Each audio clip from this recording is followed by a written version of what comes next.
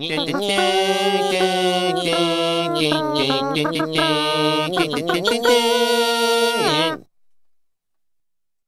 video is sponsored by Speaker Workshop. If you have a valuable speaker suffering from a damaged cone, rubbing, or burned voice coil, contact Speaker Workshop. Many classic amp circuits were designed and voiced with particular speakers in mind, and replacing speakers in some classic vintage amps can severely diminish the resale value and make the amp not sound as intended. Preserve the value and tone of your classic amplifier. Have its original speaker reconed at Speaker Workshop. Alright, so this is my buddy Danny. Say hi, Danny. Hey, guys. So Danny owns the little Champ that I did on the channel a while back. I guess it's been a few weeks now, hadn't it? It's been a little bit since we got the speaker back. I had to send the speaker off because the speaker was a bit weak. His is this one on this side. And I had another fellow who saw that video and brought me this one. This is a 59. So I think yours was a, what, a 64? I think it's a 62. 62, excuse me. I went ahead and did a couple other things to yours. The handle, I put some conditioner, leather conditioner on it, and let it soak in real nice. And so it's nice and supple now, and it's a little less cracking. I also took some shoe polish and polished it up a bit for you. Yeah, that chassis looks really good. Yeah, the chassis too. But you can see how the handles get after a little while. They get really crusty and crack. They all use a crack over here. But also your tube chart, I hate picking them up by the handle, but yours is in really good shape. Your tube chart was coming loose, and I glued it back down for you. Cool. Appreciate it. So that's all better.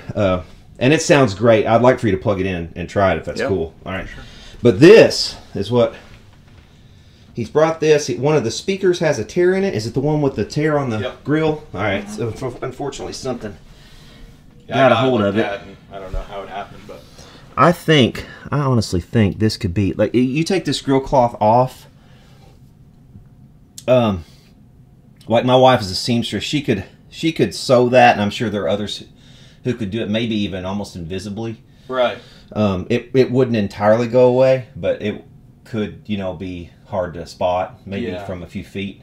Another guy I've talked to that has one of these, he actually has like the one that's 3 serial numbers before me. He had the same kind of tear, and he patched it up really nicely to where it's pretty much invisible. So I'm hoping I don't have to take the grill cloth off. I don't know how big of a process that would be, but I'm sure it's stapled, right?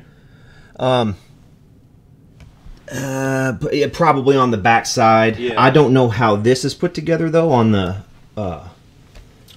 baffle. Yeah, is the baffle, is it a separate piece, or is it? It is. It's got screws. Oh, okay. So the baffle will come out, but you have to take the chassis and everything out of it. Right. Which isn't that big of a deal. You get. Yeah. What they did there? Well, these normally had handles on the side as well. Oh, yeah, that's right. So I think someone just didn't want them and patched them with these little pieces of Tolex there.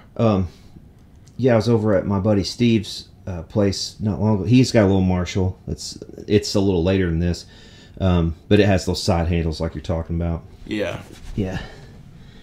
But okay, we're gonna attempt to fix this speaker with some hot glue. I just told Danny, I said we'll do our best. I can't make any guarantees on it, but we'll see what we can do with it. It looks a lot worse than I kind of expected, to be honest. So maybe it'll take, maybe it won't. This will be about the worst one I've attempted to do with hot glue. Sure. But we'll pull it out and see what we can do with it.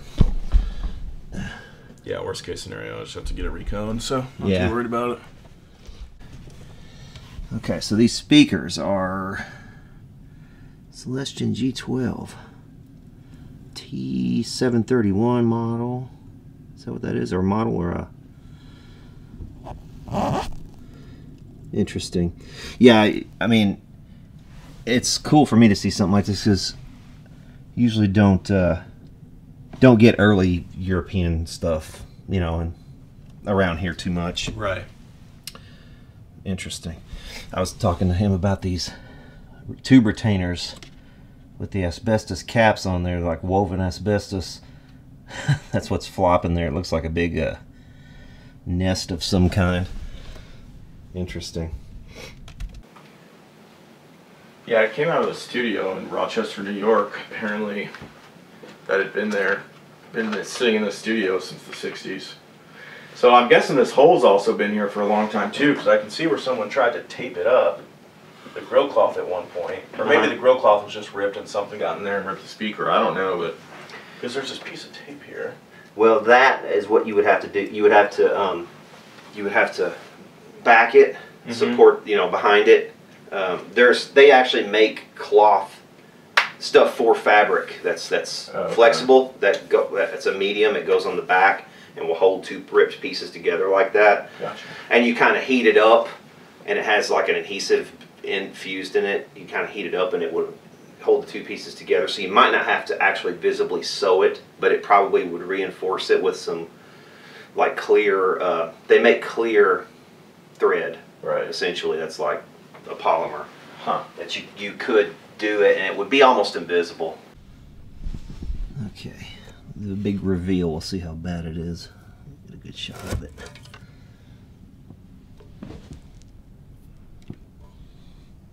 Yeah, it's a pretty good size puncture. I think we can do something with it though, but it's got the, there's your date code for the speaker.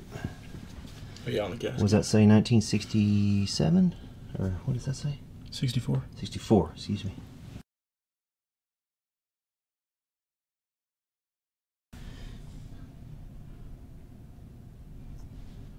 Okay. Yeah, we'll see what we can do here.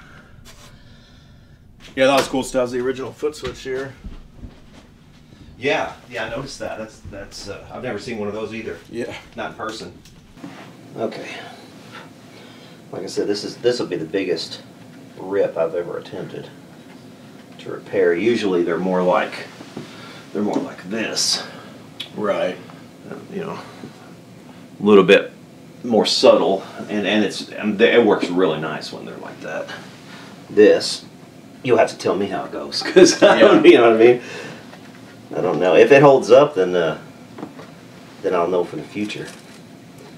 How long do you think we should let it dry before I test it? Oh, it goes pretty instantly. Yeah, that's what I thought. Yeah.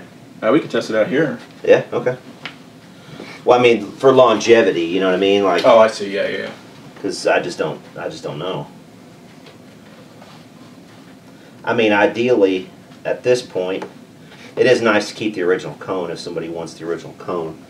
I might need a second. No, maybe not. I was going to say I might need a second hand, but I think I can get it. Okay. But if I did have to get it reconed, you can save those gaskets, right? So the date code would be on there? Yes. Okay. Correct. Okay, so we're starting the furthest here on the edge of the crack. The great thing about, and this is what I tell everybody about this, because everybody's got their own kind of ideas, oh, it needs to be done like this or like that. I've always used this hot glue because it's really flexible, and the cool thing is you can always remelt it. Like if you put too much on or something, you can remelt it and get it off of there, or you can remelt it and spread it, or you can, you know what I mean? So it's like, all you gotta do is put the tip of this on, and it won't catch that on fire or anything. Right. It's just, you know, you don't leave it in one spot for very long.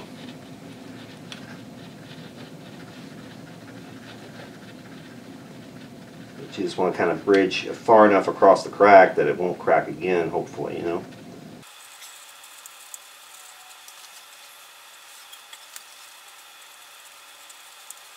Yeah, with a rip this big, it'll be really interesting to see how it holds up. The thing is, it's like this whole area now is, you know, somewhat weakened by the blow, so it's, you know. Yeah, it may not rip where the glue is, but around it or something. Right, exactly. Yeah. Like, yeah, and like down the middle of this part or something, you know, because of the stress. Yeah.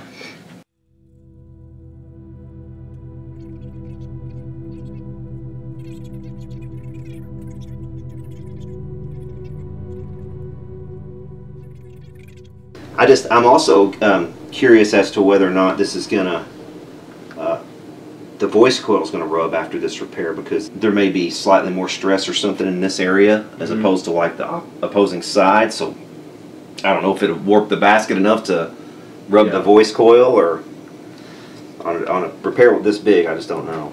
It's worth a shot. So. Definitely, I think so. I think so too. On an amp like this, it's worth a shot. And they make a rubber cement stuff that's specifically designed supposedly for speakers, but it's virtually like the same. It's the same kind of consistency. Yeah, the guy that owns the other Bluesbreaker close to mine, it's just some kind of flex glue. Mm-hmm. I forgot exactly what it was called, but when I talked to you, you said this works, so I'll go with that. The thing about that stuff is it's a once and done. Yeah. And there's no way to undo it. There's no way to spread this stuff or heat it. You can't heat it up and move it around and reflow it. That's why I love this, because if you fuck up or if it breaks again, if it cracks again, you can come back in here and. Yeah, I never realized you could do that with rubber cement. Yep. Or hot glue. I mean. The hot glue, yeah. Yeah.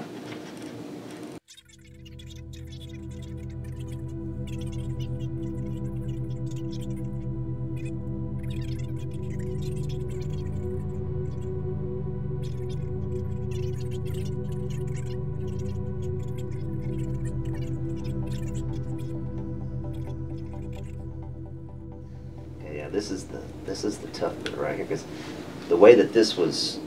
Yeah, it was like a V-rip, Yeah, the way that this right here was ripped, it's gonna.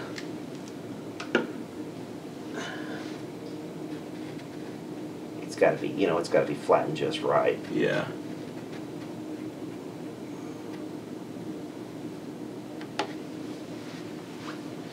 Yeah, I've had a few Marshall guys tell me, like, these aren't the original speakers that would have came in there, because I think the other ones are T.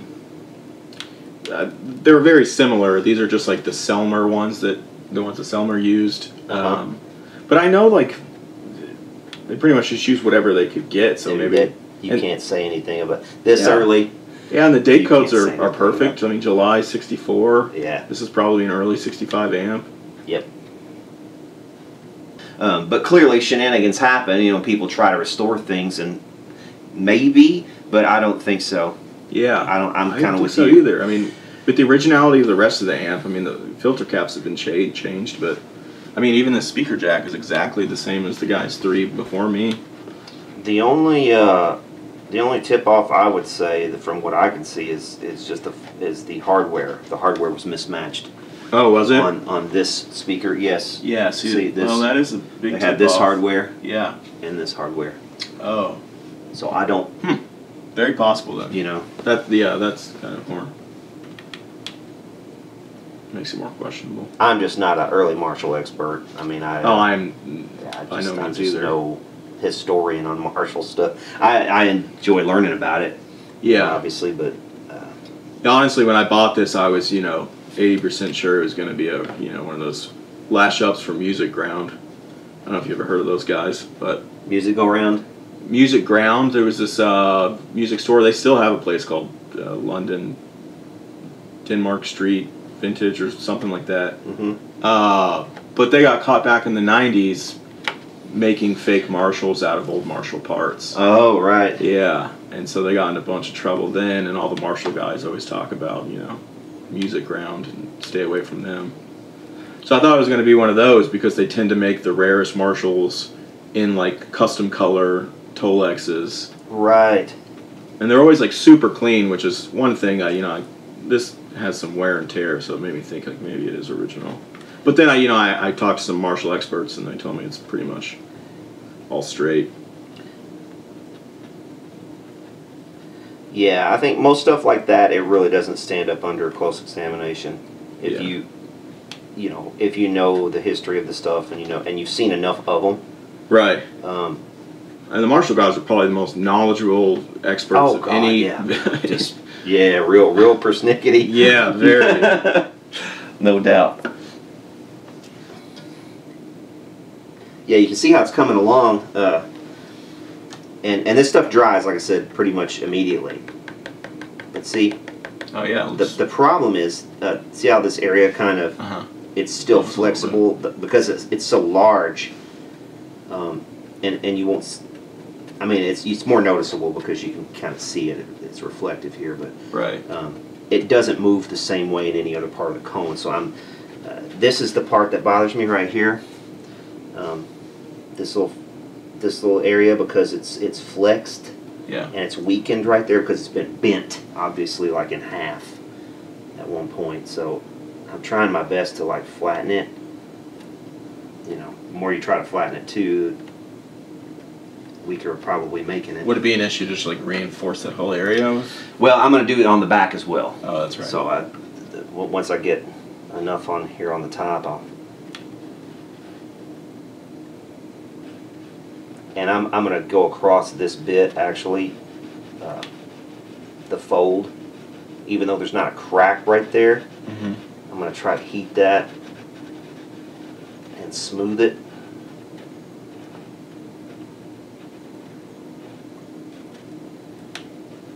And yeah, I'll just put a layer of this on top. That way it'll kind of infuse with the cone material.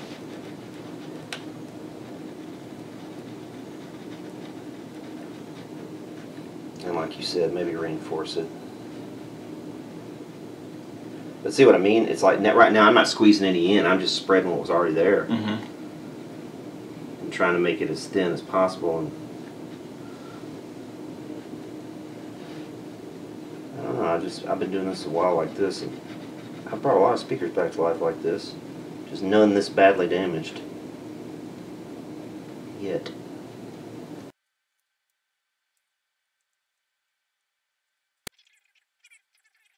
There's a place where three pieces come together. So you got like a V, you know, yeah. And then another V on the other side. So you've got like three pieces that are going different directions that you got to get all back in one piece.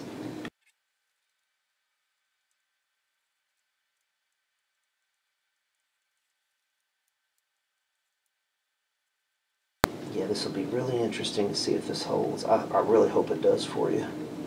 I really hope the whole amp fires up without any problems. It's been sitting in my room for a year now. Have you had it looked at at all? No, but yeah, it all looks fine. I don't see any, and like I said, the electrolytics have been replaced, so. They have, okay, yeah. So at least, okay. Anything this old or valuable, I'm really loath to fire up unless it's been looked at. Yeah, for sure. Yeah, I mean it's together. It's together. Yeah. Looks good. I'm gonna do the back of it as well here. Reinforce this from behind. Want me to hold it? That might not hurt. Well, I don't know that you might be in the way actually. Okay. Let me see what I can do here. I think I got it.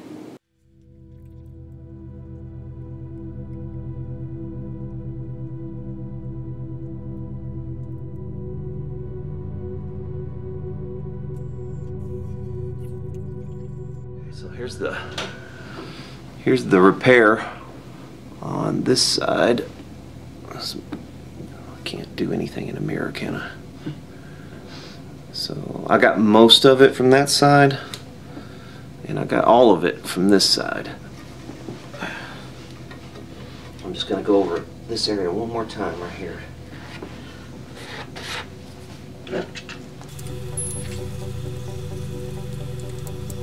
Yeah, you should get you a hot glue gun if you ever come up against this again. It's not hard, it just takes time. But yeah, you see how I'm doing it. Yeah, exactly. Yeah. Yeah, definitely will grab one.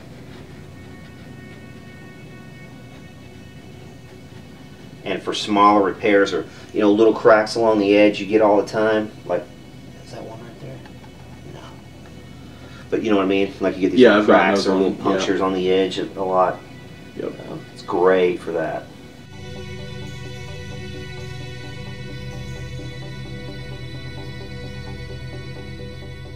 Okay. Well, I'm happy with that. About as happy as I guess I could be. What do you reckon?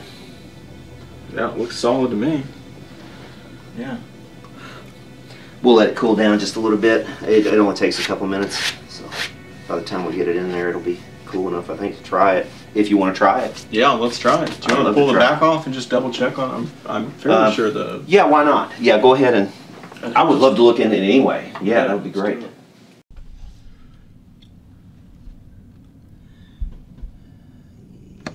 Yeah, that's the positive end. So they've they have left the original Sprague in, but they've also left it in circuit, and they're using the original tie point. I would not recommend that. This thing deserves better, honestly. There was a can here probably originally, I'm guessing, and this is a replacement for that can, and that's fine. But on the Sprague, I mean, they've just done that the wrong way from what I would have done it. I'd have to look at the schematic and see exactly what they were trying to accomplish there, but it's possible that that Sprague cap could just be restuffed. You basically just hollow it out and stick a new cap inside of that cap. Yeah. Can. Right. So it would have the appearance of originality from the outside. And then you could just, again, you know, stuff like that, just make a note of what's been done. You know, original cap, restuffed, blah, blah, blah. Nobody cares about that. Not in my experience. Even the Marshall guy, I mean, they'd rather have a cap that's working, you know, than have one that's not. Okay. But yeah, all these Hunts caps are all original. Looks like they replaced a couple caps there. Somebody's done some work over here. On the foot switch. Oh, that's not the foot switch. Is that what that is? This is the foot switch. Yeah, it is the foot switch. So there's a little transistor, I guess, in the switching. I guess that's the switching. I don't know. Or are they using that as diode? Is that a diode? Because I don't see. Well, no, there's a diode there. This transistor here? Yes. Yeah. Yeah. I don't know. I wasn't sure if they were using that as a diode or what. I'd have to. Again, this would take a minute to figure. Right. I've never been inside of one of these, so to me, it's a novelty. Whatever cap that is, that's English, so that's probably original. Yeah, RS, yeah, radio probably spares. Original. Yeah, yeah, definitely. Yeah. Most of these solder joints look original. Yeah, this is all they've left most of it. Yeah. Yeah. I mean, I don't see anything egregious, and it's not. There's nothing burned or anything like that. So I think you got a gem here, dude. Yeah, that's cool. Let's fire it up. Yeah, definitely. Oh, this pot's been replaced, of course. Which one? Oh yeah, I see it. I see now. Do those have date codes on them, or? I can't see any. There might be on the bottom side. I don't see any on the back. No, they're probably on the bottom side. Yeah, all the original mustard caps. I mean, that's what most people care about, is like the signal caps. Yeah. You know? They all have date codes on them, don't they? I just don't know how to read those. Some do, and most signal caps do not. Oh, okay. Most of the electrolytics will have date codes, at least the American stuff. But I don't have enough experience with the English, the British stuff to know. Right. I really don't. I'll be the first to admit that. Yeah, one switch replaced here. That's why it's a cool novelty for me. I like the way they've got this in here too. It actually kind of reinforces all this, and, you know, stiffens it. Well, that's one thing a collector told me, is that he said it looks like the chassis has been in a different amp because it has these. Good point. Yeah, which But then again, you know, this is another thing too. This early, they were still fucking around with stuff. I know. This chassis could have been intended for something completely different. Right. And they just made it work with this to get some orders out. You know what I mean? You can't go by a lot on early stuff, man. For any company, almost you can't go by. Right. Yeah, I know, like Fender. 100%. Never tossed anything. Are they even in a factory yet, really, or are they still doing building in the back? Building in the back of the shop. Yeah, they're still in the shop. So, yeah, dude, I wouldn't go buy any of that.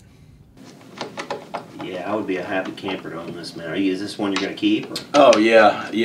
I've had it for a year. Just like never plan on selling this, and I don't think I'll ever sell that Super Mint 57 Basement I have either. It's just so hard having like super clean stuff because I don't want to be the person to fuck it up, you know? Yeah. Plus, the super clean stuff is the stuff that will bring the most money, and you know in the back of your mind, it's like, you know what, I could sell this one for the top dollar and then get myself one that I'd be happy with that has a few blemishes, you know? Yeah. Let the collectors have the really super clean stuff, That's you know? what I've been pondering, you know, thinking about doing. But like I said, the Basement needs a recap. I just don't want to do it because it's entirely 100% stock, untouched everything. And I know there's some collector out there that probably doesn't play guitar, they'll just want it to be 100% stock. Yeah, but so, you know, well, you run into that, and it's, at least on my channel. I mean, I get it when you're a buyer and seller, because that's what I did that for a long time too. You know, so I get your predicament for sure. You limit your market as soon as you fix something. But at the same time, if you're in my position, you at least have a way to show exactly what's been done to something. You know, I could go on and say, hey, this is what this is what was replaced, and here's why. You know, if you get one that has all these original caps, you're probably going to be getting something that's just going to be a shelf museum piece and not a play. You know, you're going to be able to play this son of a bitch. Sweet. Well, let's fire it up, man. Cool. We got to throw these tubes in it. That's the problem. When they shipped it to me, they didn't mark which tubes go where, which shouldn't be a huge deal, right? It's one of the KT66s.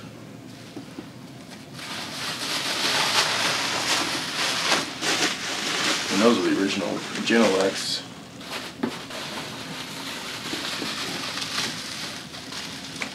You can see why they had to have these giant retainers. These tubes. This one has the Genelec sticker on it.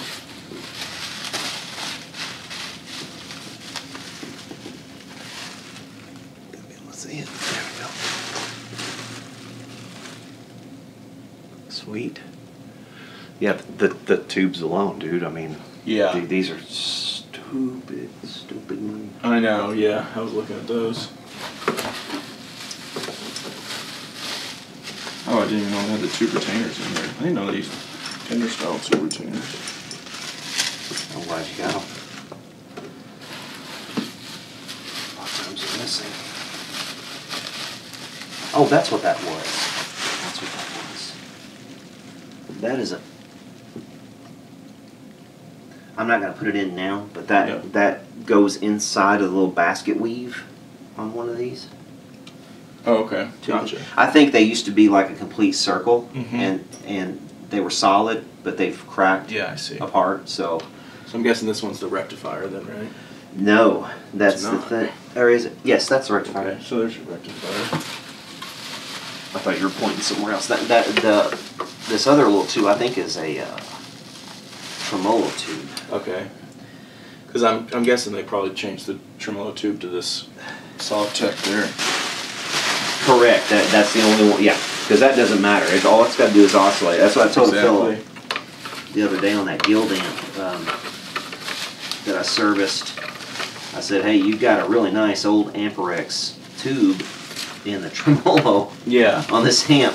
I said, you should put a JJ or something crappy in there and save that for a preamp. Yeah, for sure. When one of your preamp tubes goes out.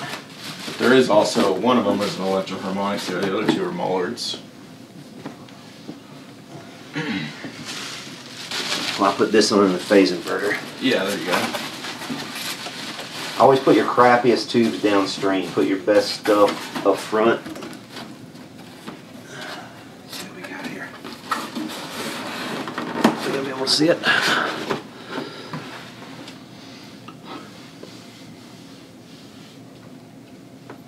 Oh, Muller, I don't know if we're gonna be able to glean much from it as far as date or anything. Oh yeah, there's a date code on it. These are kind of. I have to look these up. This is, again, not something I do every day, so. Mullard codes? Yeah. Yeah, I just don't know enough without looking them up. It's always cool to see this stuff, though.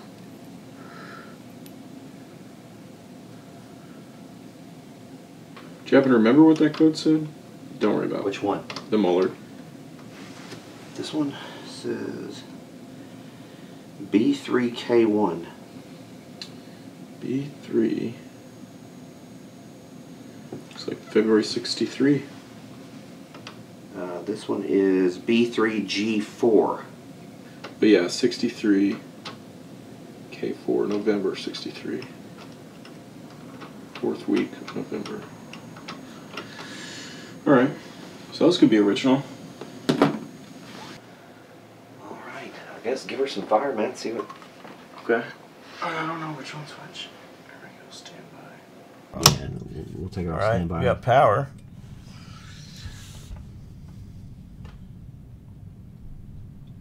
And we got tube glow. Yep, we got filaments. Yep, got rectifier filament. These are the ones I was worried about. Whether you can't see shit. There's one. Yeah, I see a filament. Okay, I see two filaments. I think we're good.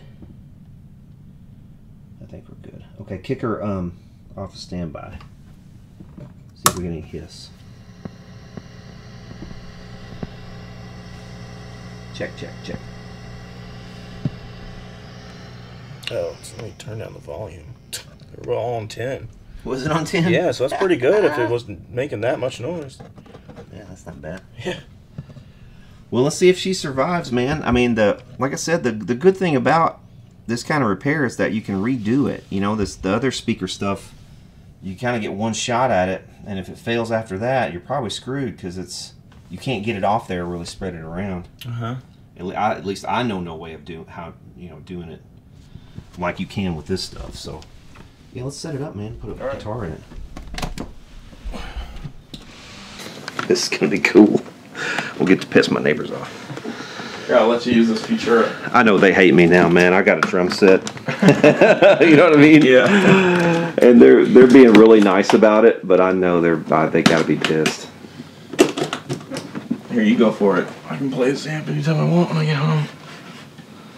Oh yeah, dude. So what'd you say this is? This is It's a Glen Miller replica of the Futura, which is the prototype of the Explorer they did. wow. But yeah, it's all korina, and then I've got the korina Flying V over here too, and it's really cool because it's like 5.5 pounds. Dude, that's cool. Yeah.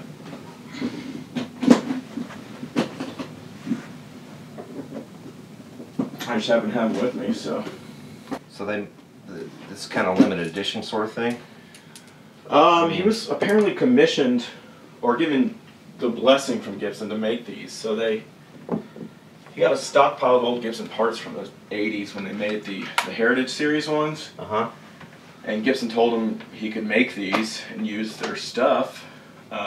So he made them for like 8 years. Oh, that's a good sign. Yeah. Yeah, but they've become pretty collectible now because they have Brazilian rosewood fretboards apparently and korina bodies. Which that one doesn't look Brazilian, but this one is for sure.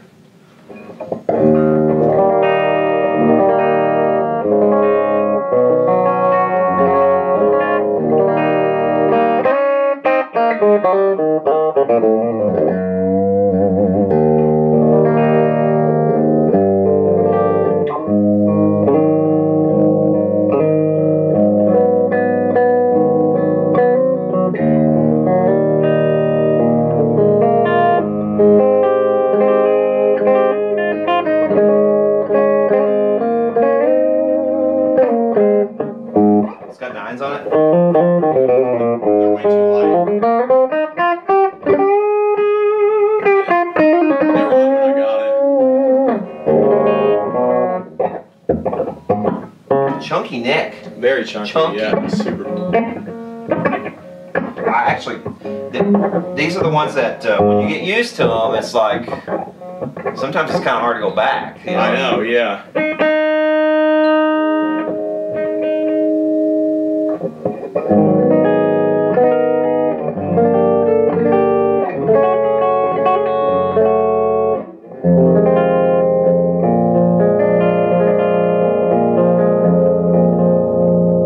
Those fifths below. If it doesn't do it on that, usually it won't, you know.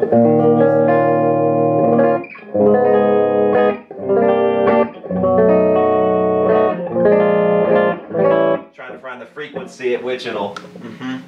Let's give it just a little bit. Okay, so we're pushing the bass to about 6, a little over halfway, and I'll push the loudness to about 6 on this channel. And if it holds up at that, I mean, we might be able to.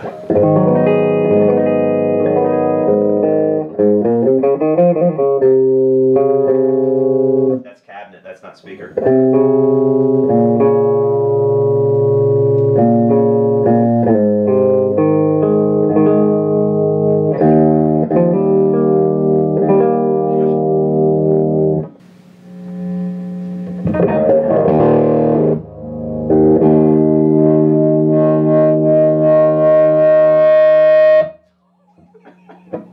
Let me shut this door. Let me shut this door. Sounds great.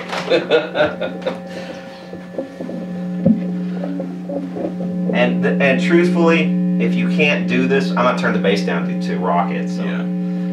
If you can't do this with a Marshall, it's what's the point of having a Marshall almost at a certain stage.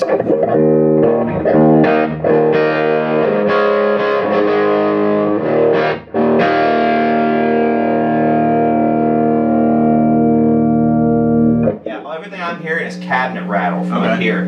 Like this is rattling, and then there's, you know, maybe this back door. Yeah. I don't hear anything on the speaker. So I'm gonna push the presence a little bit. Crank these mids. Let's get Marshall on this bitch.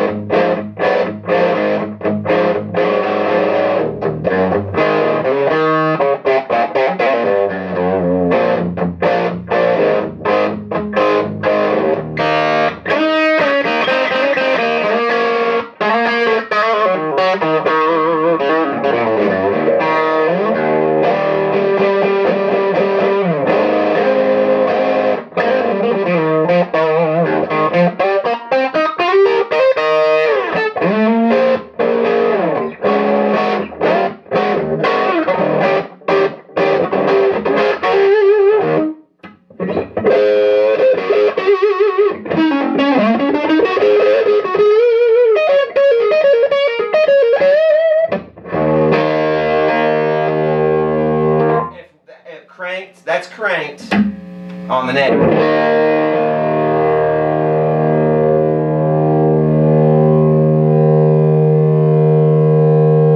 Yeah, if it doesn't fart out on that, it's not gonna. I think you're good, man. That's sick. I want to see what kind of cleaner tones I can get with you.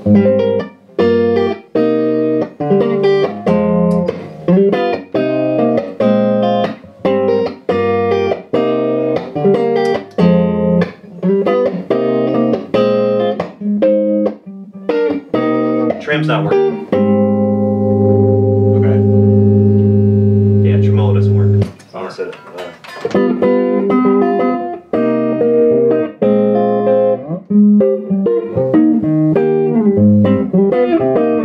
See how that? If you turn up the Tremolo intensity, it's it's stealing away signal. So it's trying to do something, but it's not oscillating. Yeah, there's a problem in your tremolo. Huh. It's not like an opto resistor or anything, is it? No, no, this was.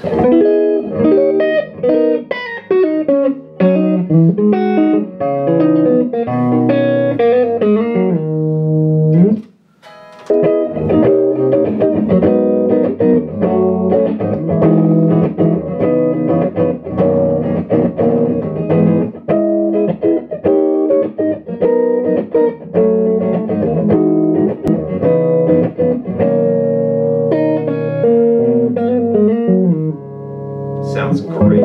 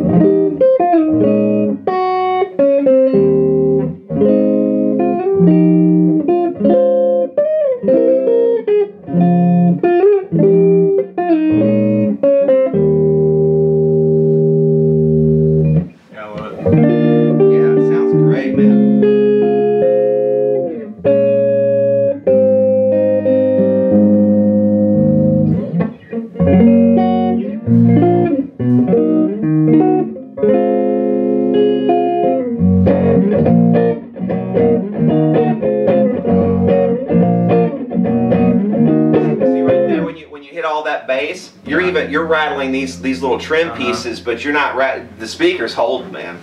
Should you're gonna be pull them fine. off and tighten them?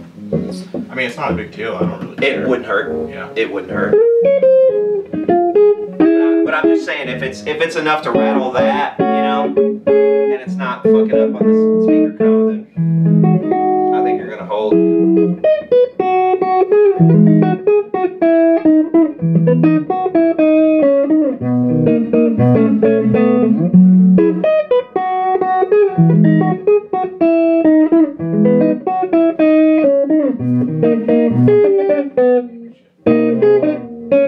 Yeah, these necks are almost too big for my fingers.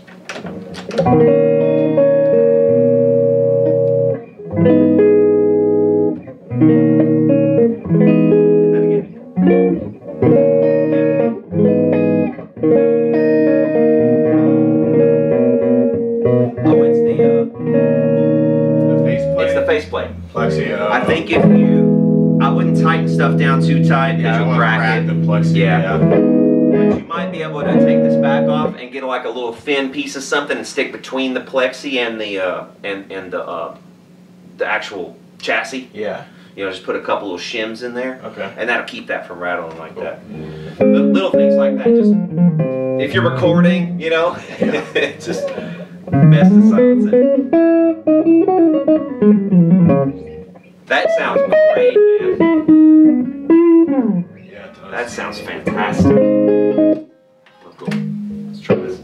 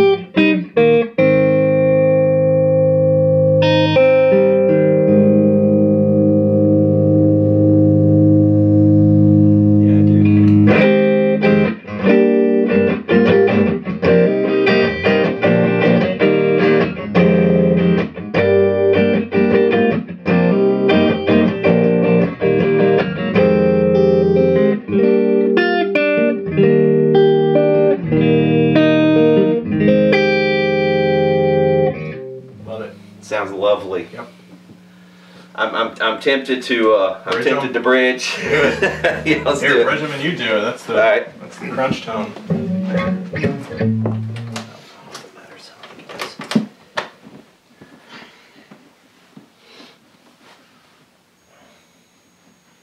Yeah, feel how light this thing is. Oh my God! Yeah, dude. It's crazy. Oh, that's freaking sweet. Yeah, someone put a 70s tar back in the neck pickup on that, which aren't my favorite pickups, but I love them. Do you really? I absolutely love. That's some of my favorite pickups. Wow. Okay. For overdrive. Yeah. Because you're not, you know, I'm not an overdrive. You're not guy. the overdrive guy, so. But yeah, for overdrive tones, they're awesome. They're awesome even.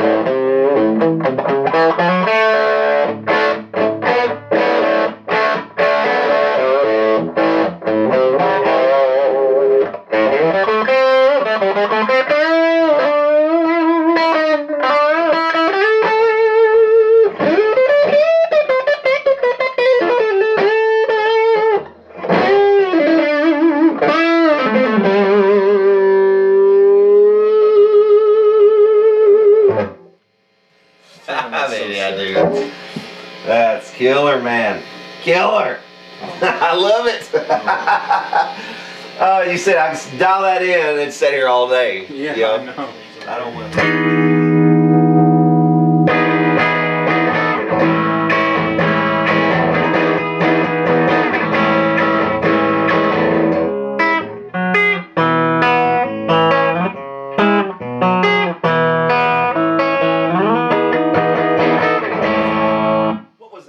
But well, you were just playing?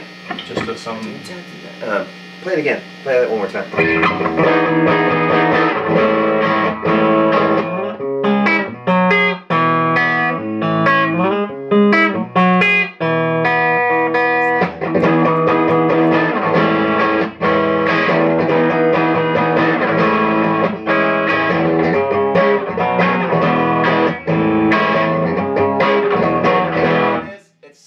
Pickups. Is it? Yes. I knew the chord progression sounded right. Yeah, that's what it is. It's a Silver Sun Pickups. I can't. What's the name?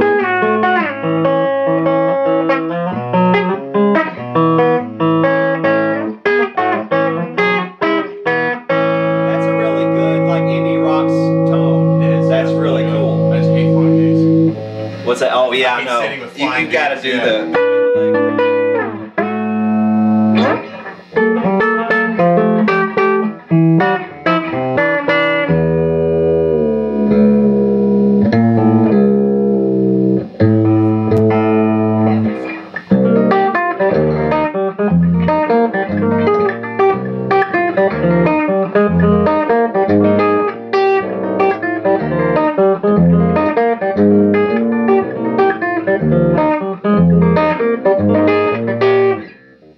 John Mayall.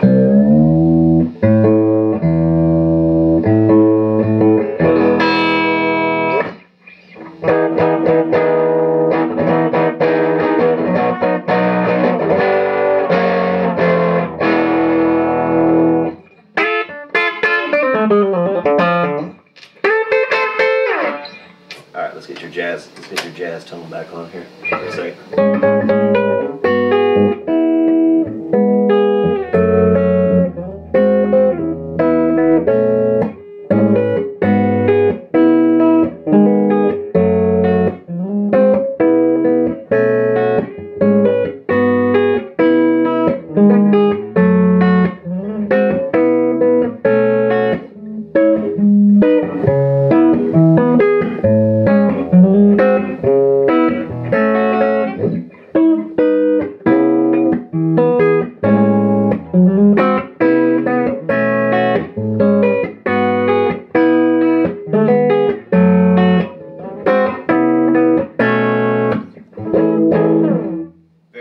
Man. Yeah, you're a good player, Danny. Oh, thanks, man. Yeah, good stuff, dude. I'm not really much of a jammer. I just... Yeah, man. It's right chord progression. Good stuff, though. I appreciate good stuff. And it brings out the best in this amp, I think. Honestly, I mean, as much as this thing rocks and has that reputation, yeah, I think it just has a real nice, clear, clean sound. Yeah. The clean tone is amazing.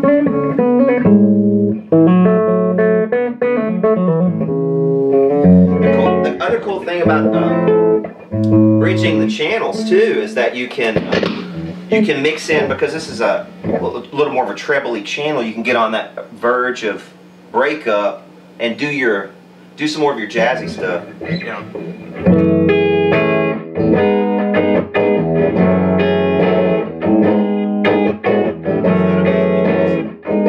Just put a hint of it in there.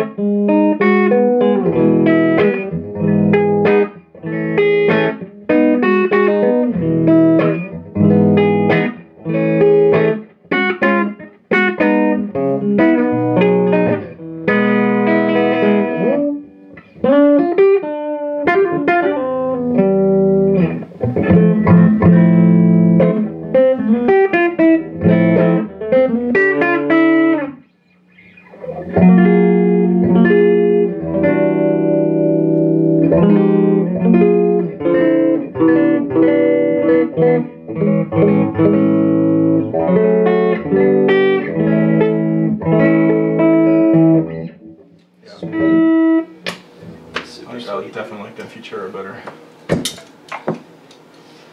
I like the weight of that. Oh yeah, for sure. It's so nice. That is fucking awesome. Man, yeah, this. Yeah, I'm just worried, you know, that it's shrunk. You could do it. Yeah, but there's enough play around the edges. You would have to take it off, lay it out, warm it up, like maybe lay it face down outside in the sun for a little while. Yeah. To get it kind of stretchy, so that you could. And they make a stuff that you could back this with, like you back this whole area, both sides. Yeah. You know, a strip of the stuff, and I think you could get it back together, and it would. Cool. I mean, you would see it, but it would be aesthetically okay. Well, I still, you know, love how it looks. But yeah, no, I love how it sounds too. It's phenomenal.